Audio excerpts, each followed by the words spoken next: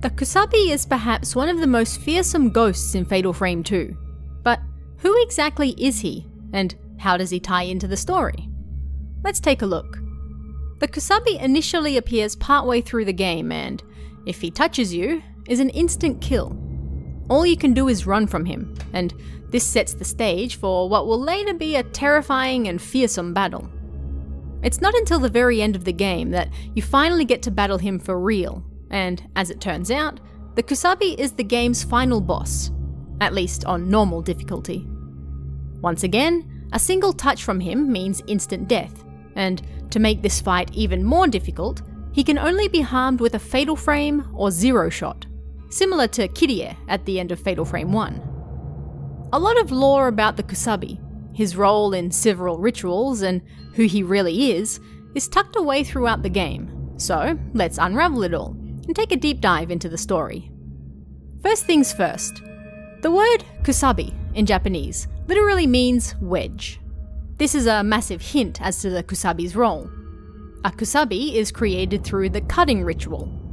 The cutting ritual is, in essence, a stopgap to give Minakami Village more time to prepare for the Crimson Sacrifice.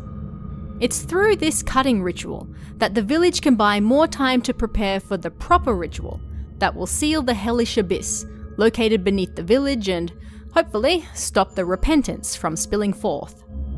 It's believed that the first cutting ritual was performed by a head priest long ago. In this case, the priest cut himself over and over, drawing out as much pain as he possibly could while still alive, before throwing himself into the abyss. This, the villagers discovered, didn't entirely seal the abyss, but it did give them more time to prepare. So, the cutting ritual became a sort of emergency backup. Not always necessary, but there if needed. The sacrifice created a wedge that could briefly suppress the abyss, and the greater the pain suffered, the greater this wedge, or Kusabi, would be. Over time, this ritual became more elaborate and honed, and it was carried out in the rope room inside the Kurosawa house. After the initial head priest, the sacrifice, or Kusabi, was always limited to foreigners from outside the village.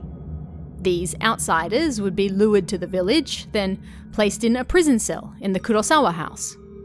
They would then be forced to take part in the cutting ritual and, if they survived, tossed into the abyss as a sacrifice to hopefully calm it down long enough to carry out the Crimson Sacrifice.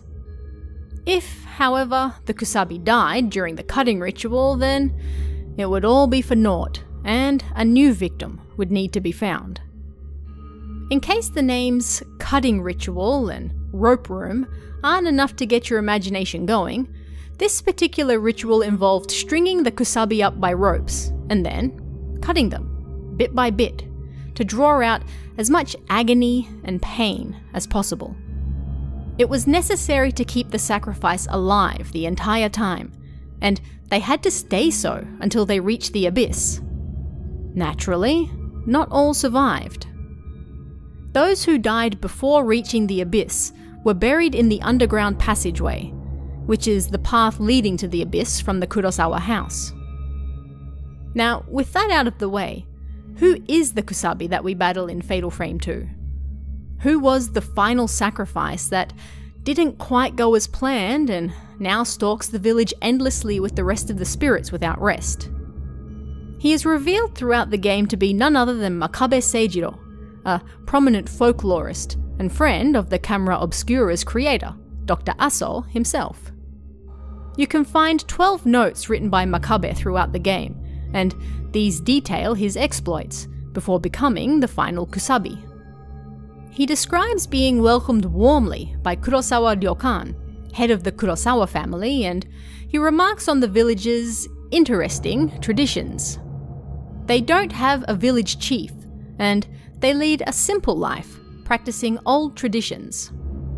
Makabe is especially interested in the folklore passed down in the village related to the Gate to Hell, aka the Abyss.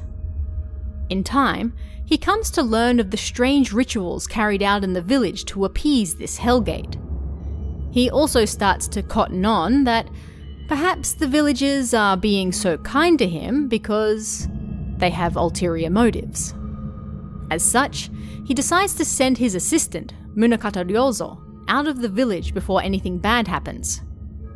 Munakata, if you're able to keep your confusing Fatal Frame family tree straight, ends up becoming Hinasaki Miku's great-grandfather. If Makabe hadn't sent him away that day, a lot of things would be different, that's for sure. Before long, the villagers actually start calling Makabe Kusabi to his face. He also learns of other outsiders coming to the village before him and becoming ceremonial sacrifices. He's then jailed, and it becomes apparent that yes, the villagers plan to sacrifice him as well. The cell they keep him in also stores numerous documents, and it's here that Makabe learns more about the Hellish Abyss and the various rituals related to it. Interestingly, as the time for the cutting ritual approaches, Makabe doesn't seem afraid, but rather intrigued. He notes that if the gate to hell, known as the Hellish Abyss, really does exist, I will be able to see it with my own eyes tomorrow. Even if I am to be thrown into it as a sacrifice, I am at least happy that I can see this forbidden place at last. Another note written by Makabe that can be found in the Japanese Zero Akaicho Complete Official Capture Book also mentions Makabe was fully aware of what was going to happen when he sent Munakata away, but in the end didn't go with him because he wanted to see the Hellgate for himself. In the end, he let himself become a Kusabi to grab a glimpse at something that nobody alive had ever seen. As a folklorist, this would undoubtedly be the pinnacle of his career, of his entire life, even if that meant his death immediately afterwards. The abyss sucked him in, and he was unable to escape it. Makabe's cutting ritual was actually a success, and he survived. His cut body was tossed into the abyss, and that appeased it for a brief period of time. However, the crimson sacrifice that followed failed, and it was this failure that led to the repentance. The Hellish Abyss unleashed darkness upon Minakami village, and from that darkness, the Kusabi, Makabe, and Kurosawa Sae, the final twin sacrifice, returned.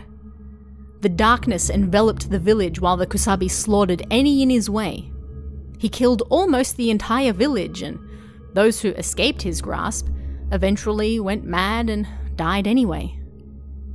It's interesting to note that before the final battle with him, when you see the Kusabi, his right arm has been cut off and is tied to his body with rope. This seems to indicate that his entire arm was cut off during the ritual, and yet he survived. Because his whole body needed to be thrown into the abyss, they simply attached it to him with the same ropes that they used to hold him up. Gruesome. Of course, the Kusabi is exorcised in the end by Mio with her camera obscura, and the day is saved. Well, depending on what your view of saved is.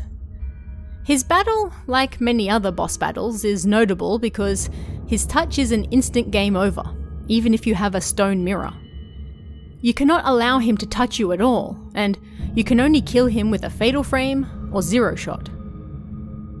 A Kusabi also shows up in Fatal Frame 3, but due to his different design, this one is unlikely to be Makabe, but instead a former Kusabi, who haunts the Manor of Sleep in Kei's dreams. He is also a pain in the butt, but much less fearsome than Makabe from the second game. And that is the lore and history behind the Kusabi, one of the final bosses of Fatal Frame 2, and one of the most prolific ghost serial killers in the series, with a whole village to his name. What do you guys think about this character? Who was your favourite enemy from the game? Are there any other characters or rituals that you'd like to hear more about? Let me know in the comments below, and I'll see you again next time.